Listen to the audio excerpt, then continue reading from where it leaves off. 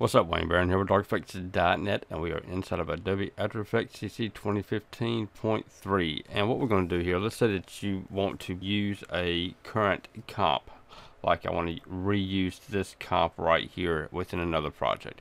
You can either import the entire project and then delete out all of the elements that you no longer need, or you can do this. Simply choose Plasma Ball, come over here to File, go down to Dependencies and choose Reduce Project. That's going to remove everything that is not being used for this.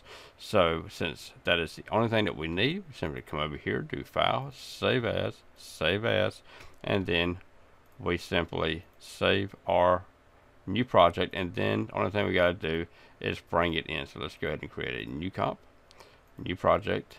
We're going to do a comp, add that in, right click, import, file, come right over here, choose this one right here, and it brings it in, and then we just simply grab a hold of it and then bring it into our comp, and it brings in all of the attributes, all of the effects, and everything. We can just simply add it into our project. Wayne Barron here with Audio-Technica.net. I hope this quick tip helps you out, because it will definitely help me out. Have a good one now. Bye bye.